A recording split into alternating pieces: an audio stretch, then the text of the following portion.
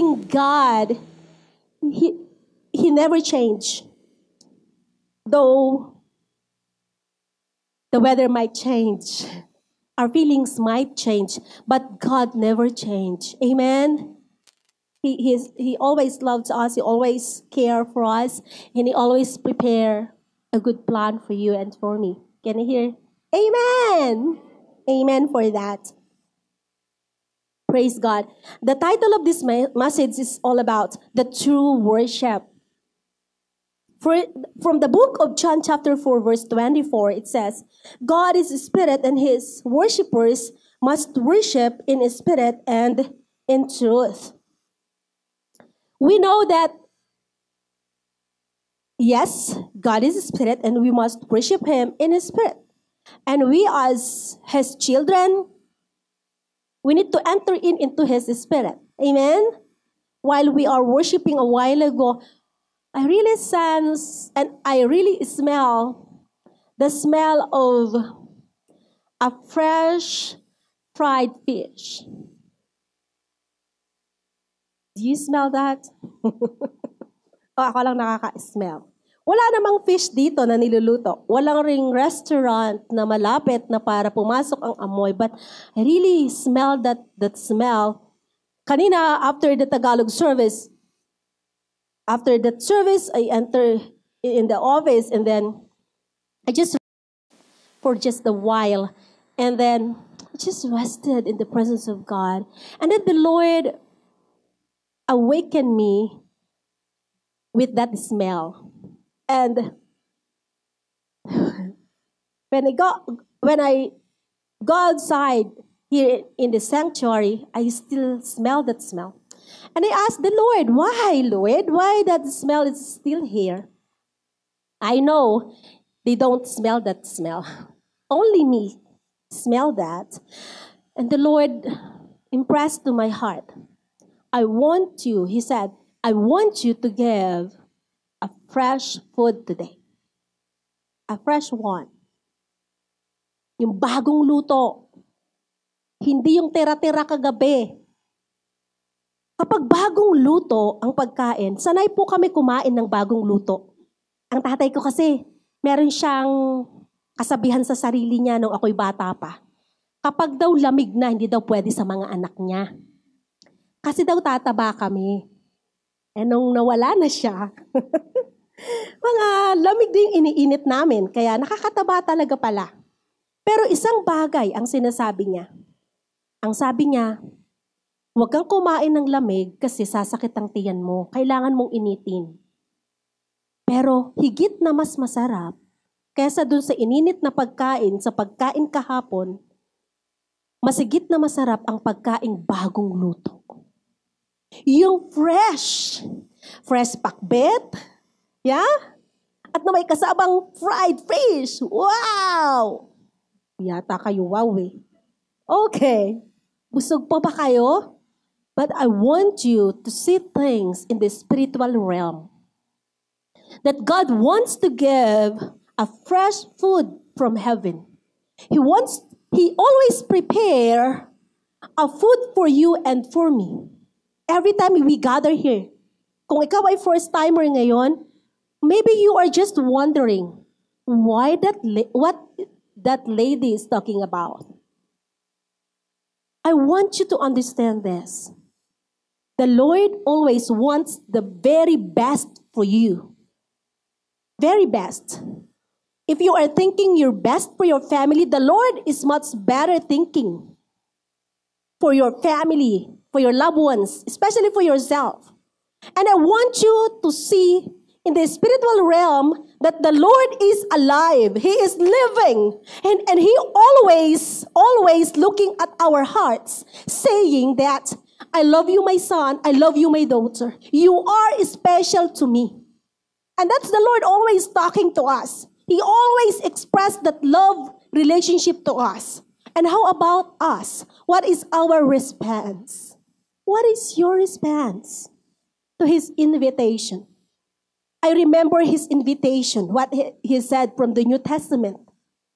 Come, dine with me.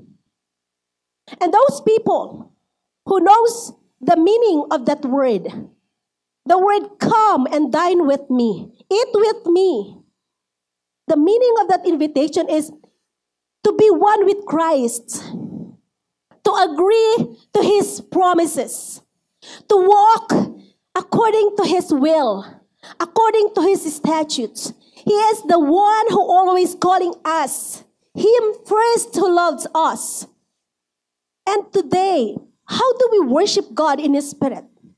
How do we worship God in truth as well? We will focus today in truth. Okay? Because the Lord is a God, the God who made the heaven and earth, and He is the most powerful God.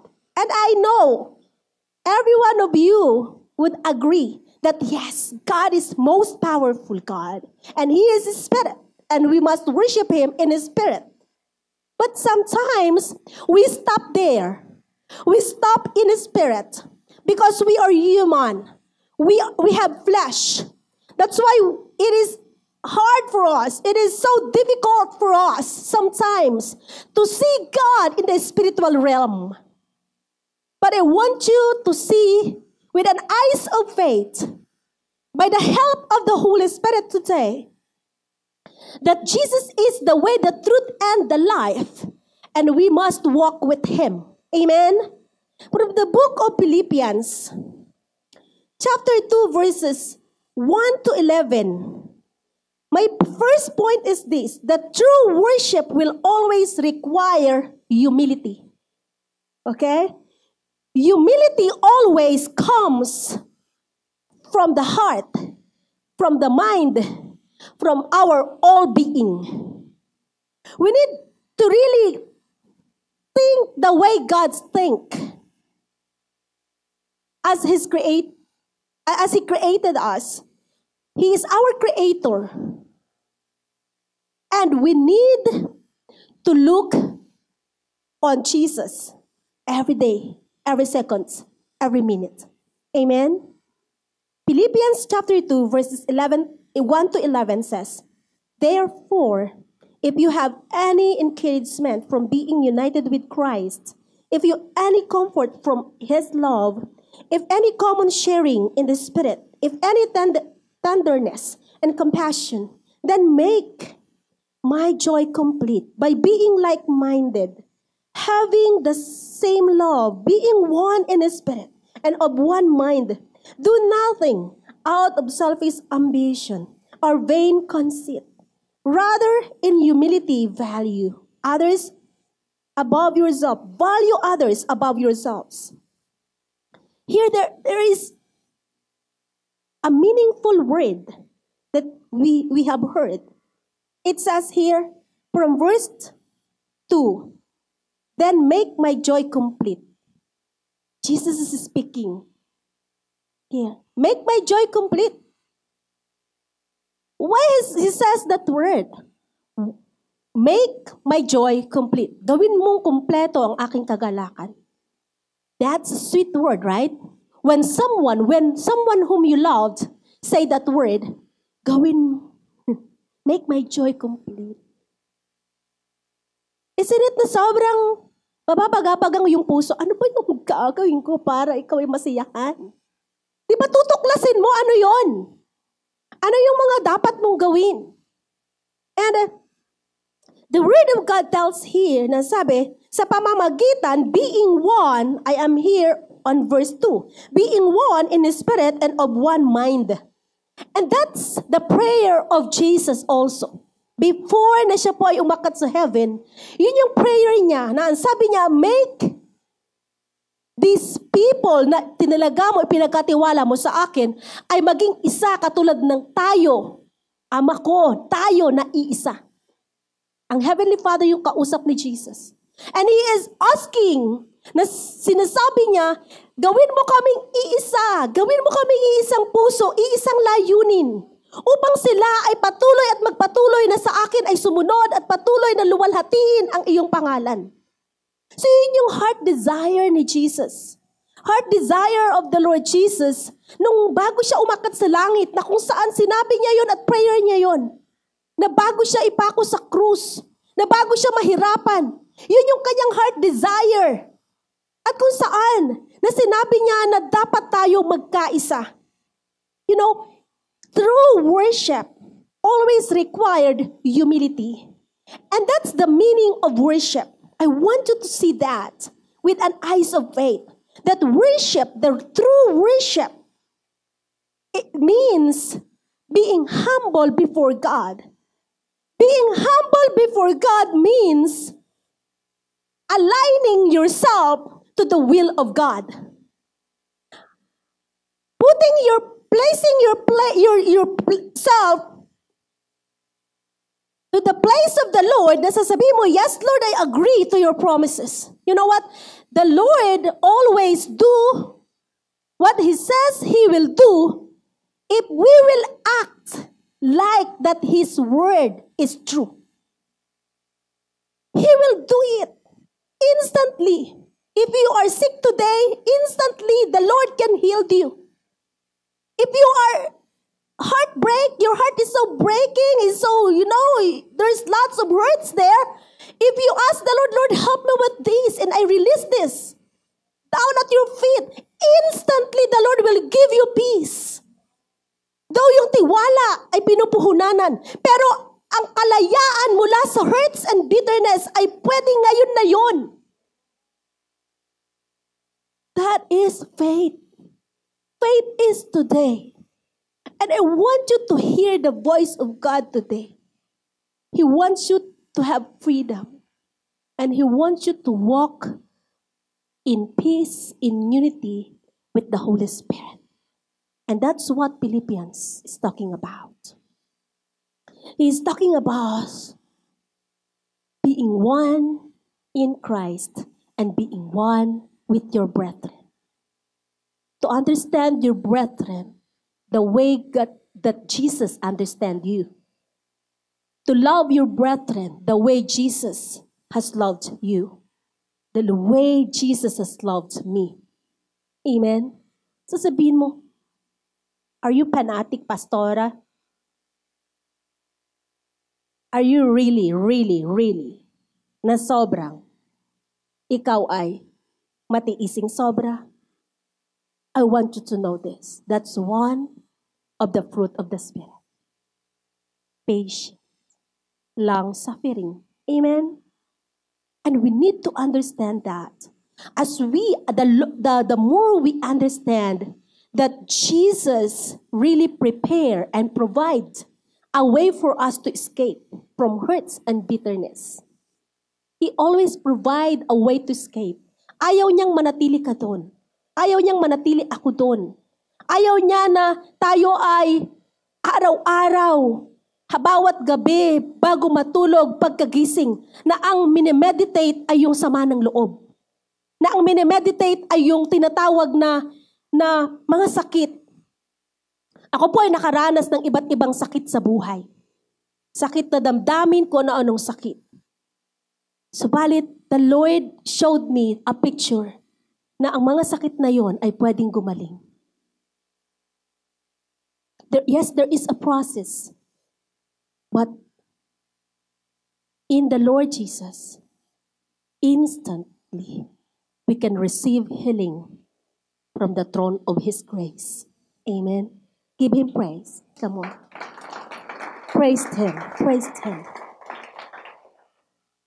Verse 3, it says, do nothing out of selfish ambition or vain conceit. Rather, in humility, value others above yourselves. Verse 4, not looking for your own interest, but it's of you to the interest of the others. Talagang ikaw nga ay martir, Pastora.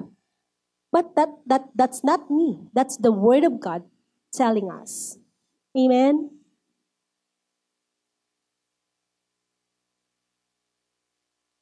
In your relationship, verse 5, with one another, have the same mindset as Christ Jesus, who being His very nature God, did not consider equally with God something to be used to His own advantage. Rather, He made Himself nothing by taking the very nature of a servant, being made in human likeness and being found in the appearance as a man.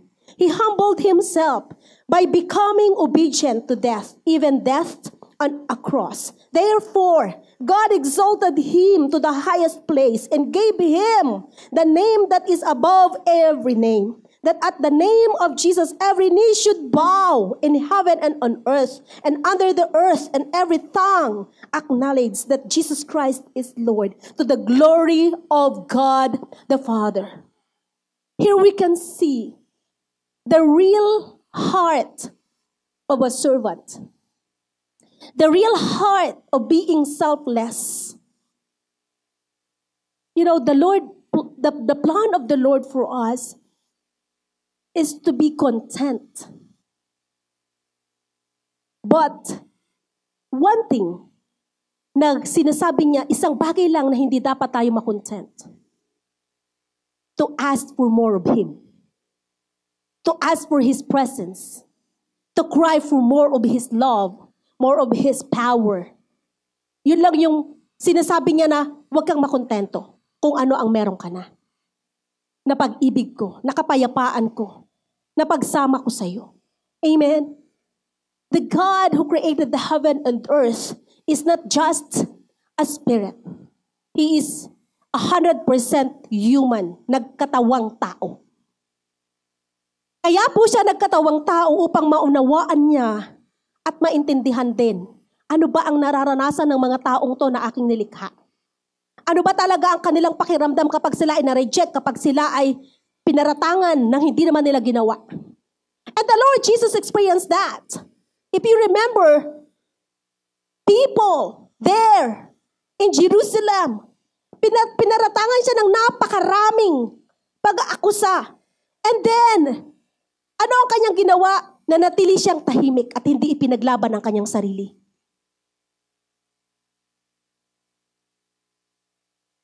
Maraming bagay na pwede nating ipaglaban. Pero isa lang po ang pwede nating gawin. Hindi na mahalaga sino ang tama o ang mali. Ang mahalaga, magpapasya ka na sambahin ng Diyos. Because the true worship will require true humility. It is a requirement to imitate Christ. It is not just a dream or just a kind of saying, but that's a requirement. Because in these last days, sinabi ng salita ng Diyos, sarili mong pamilya ipagkakanulo ka. Isusubong ka sa authority para italtalikuran mo si Kristo. At nangyari na yon sa mga alagad ni Kristo sa New Testament. In these last days, I remember yung habang ako nagpipray the last month, sabi ng Lord sa akin, paano mong iahanda ang iglesia for my second coming? Paano kang magiging part ng paghahandang to? You know, when I heard that, I cried out to God. Tears falls down from my eyes. And I cried to God na sabi ko, Lord, I have known nothing. I cannot prepare the church by my own idea, by my own intellect. But it is you who works. Your words, the power of your words can prepare them, can prepare us. And you know what? The love relationship with God is the very secret here. In order for us to be prepared. In order for us na hindi ka matatakot na kunin ni God. Dahil yung love relationship mo kay Lord is the assurance na yes, ikaw ay kabilang sa kanyang kaharian. And that love relationship will bear fruit of humility, brokenness, and true worship. Amen. Your true worship always require humility. Without that, babaliwalain natin ang bagay sa mundo. Hindi natin siya masasamba sa truth na sinasabi. Jesus is the way, the truth. Yung sinasabi dito, God is a spirit. We must worship Him in spirit and in truth. Yung truth po dito, paano tayong mabubuhay na wangis ni Kristo.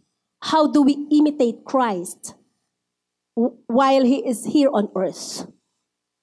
How do we live with that harmony relationship with our loved ones? How do we live with that harmony relationship with our brethren?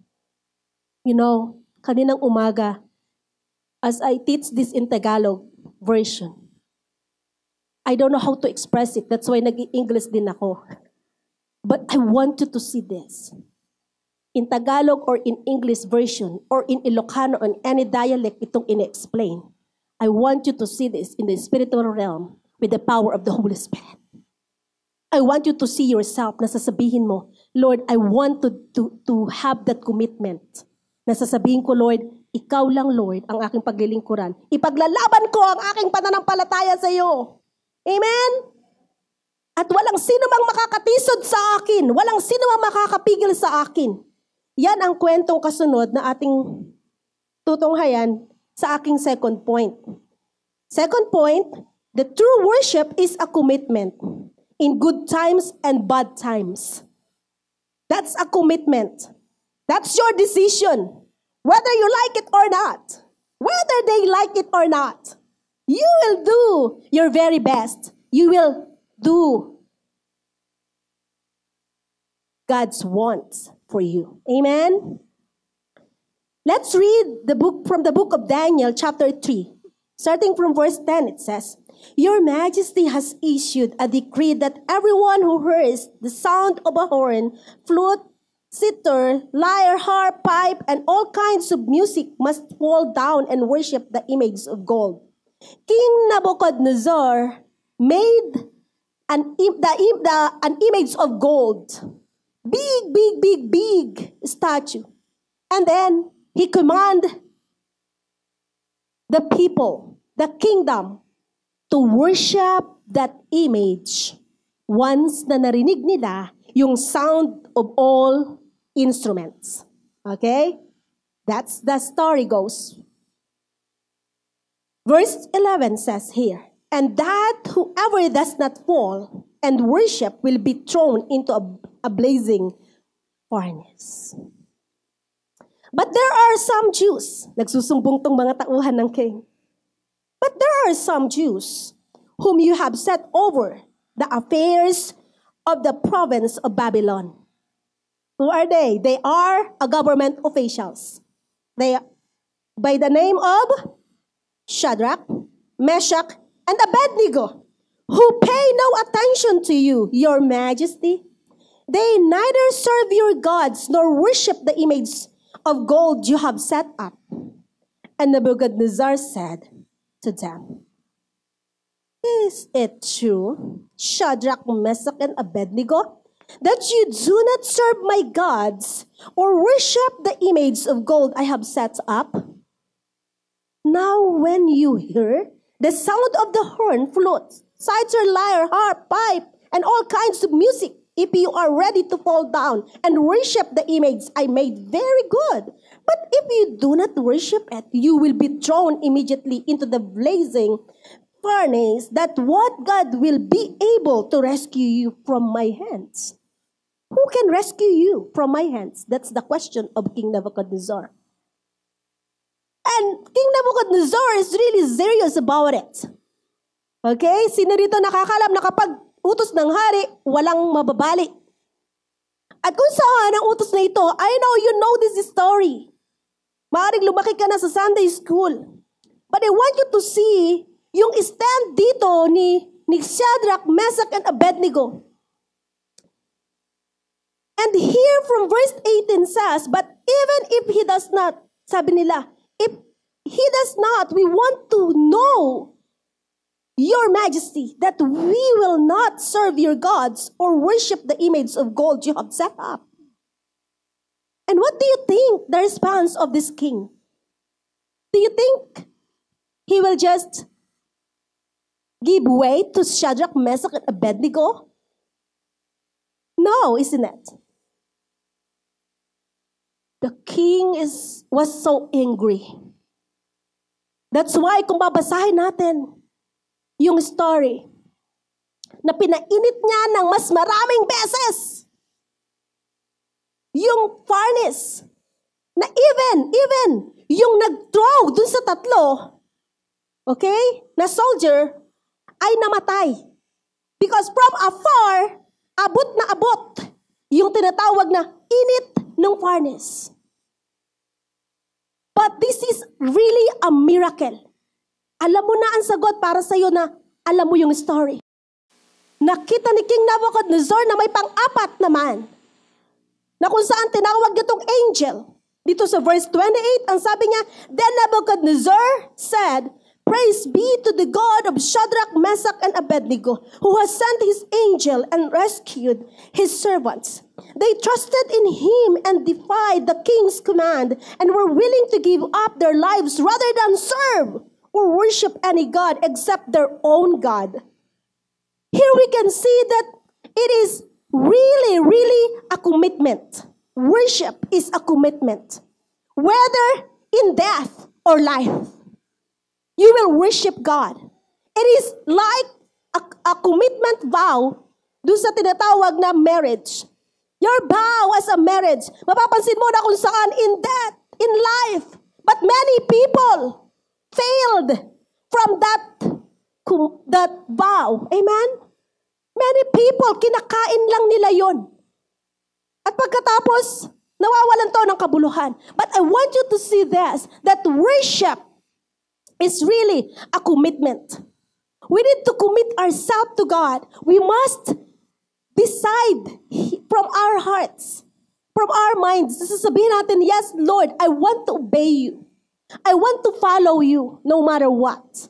Amen? Kahit nasa kakulangan at kahit nasa kasaganahan, I choose to worship you. I choose to love you. Worship is a love relationship with our Master. Worship is a power for us to walk into humility together with Christ. Worship is the power of God inside of us na pwede nating sawayin ang gawa ng kaaway sa ating buhay. Worship is a lifestyle. That's the way you live. That's your attitude. This is my question. How do you face the difficulties in life? What is your first reaction sometimes? Sometimes we react in anger. But I want you to hear from the Word of God. It is the power of God inside of us if we walk in unity with Christ. If we walk in unity with our brethren. And that is part of worship.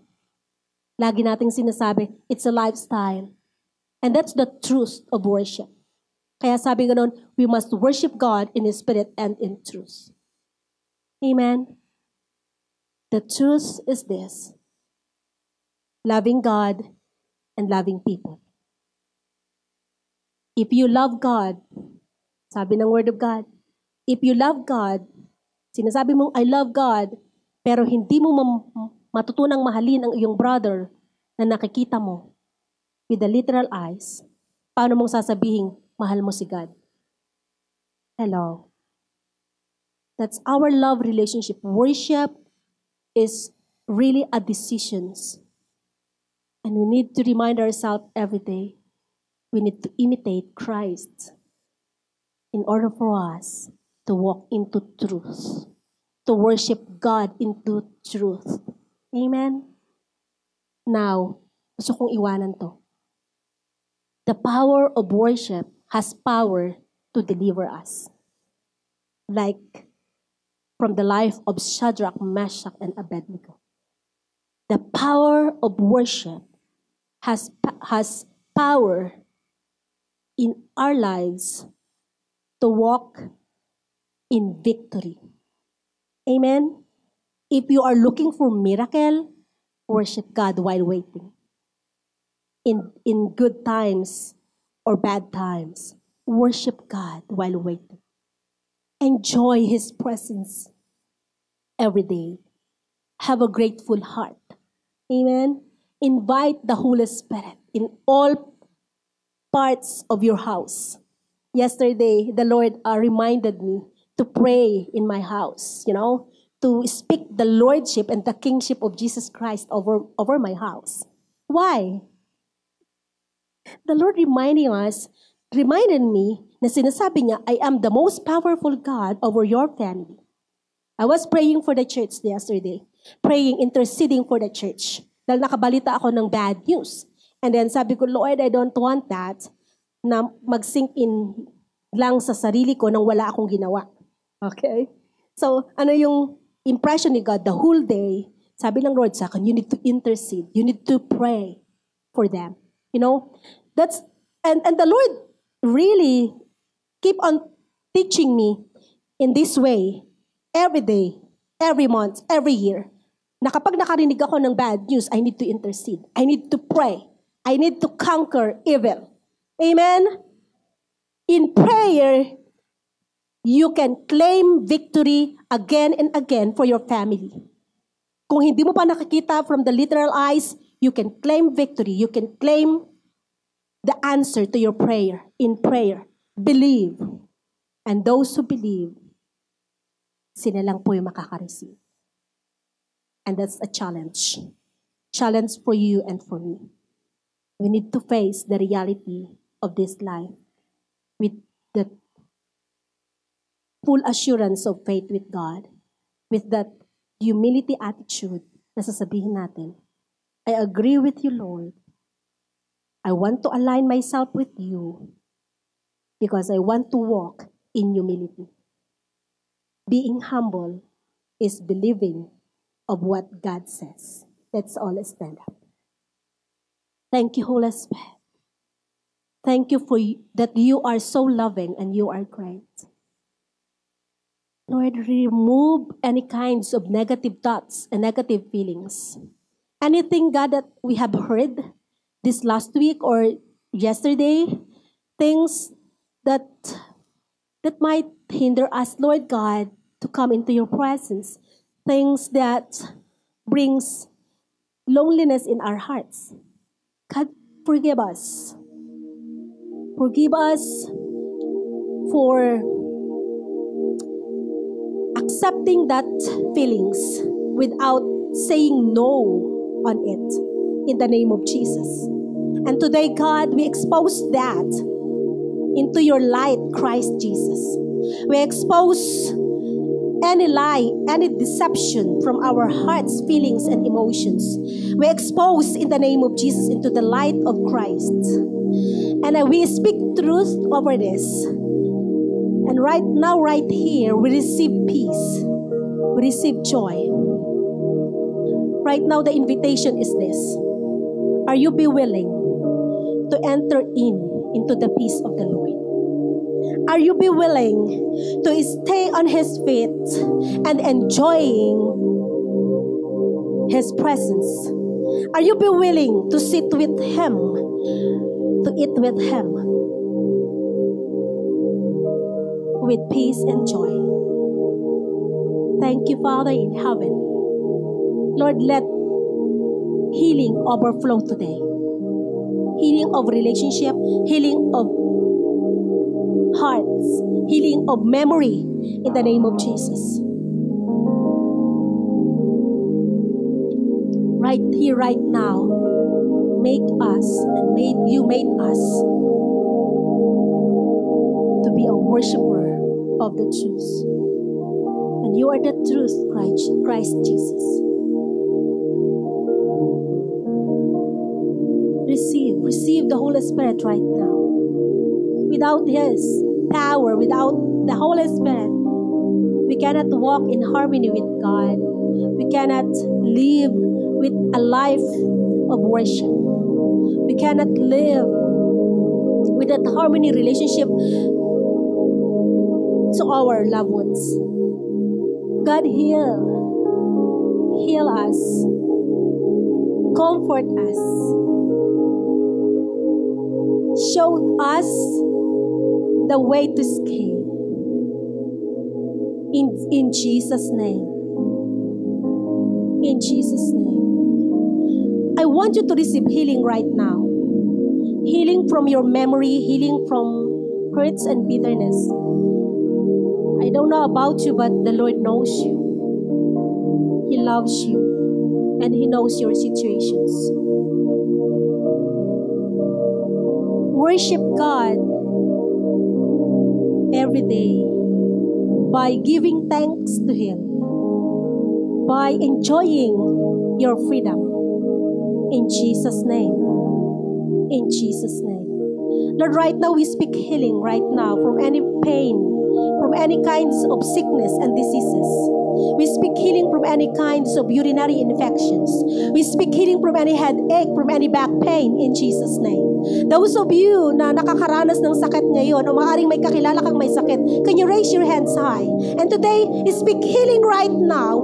Speak healing in the name of Jesus. By Jesus' stripes, you are healed. And I declare the power of worship over your life. In the name of Jesus. In the name of Jesus. Right now, I speak peace over your life.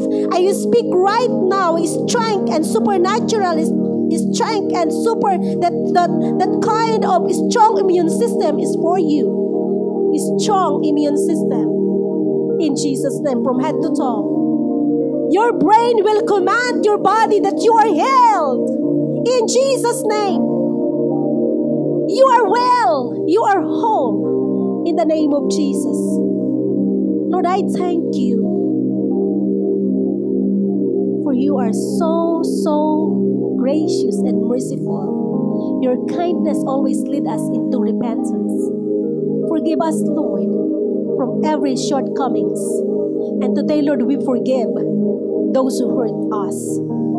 We forgive. Forgive us, Lord, from any proud act or deed in Jesus' name. You have mentioned that we need to think others that higher than ourselves. To have harmony and unity with you, Christ Jesus, and with our brethren. Lord, we love you. We exalt you. Comfort us. Heal us. Pagalingin mo, Panginoon, ang sugatang puso. At sa oras na ito, Lord, ang kalayaan ay dumaloy sa pangalan ni Jesus. Lord God, increase over the works of their hands. I can see fruits right now in the spiritual realm. The Lord wants you to be abundant in all works of your hands in Jesus' name. Lahat ng patungan ng iyong kamay ay mapagpapala. In the name of Jesus. Favor will run after you in the name of Jesus. Lord, we just want to say thank you, and I am so excited with that.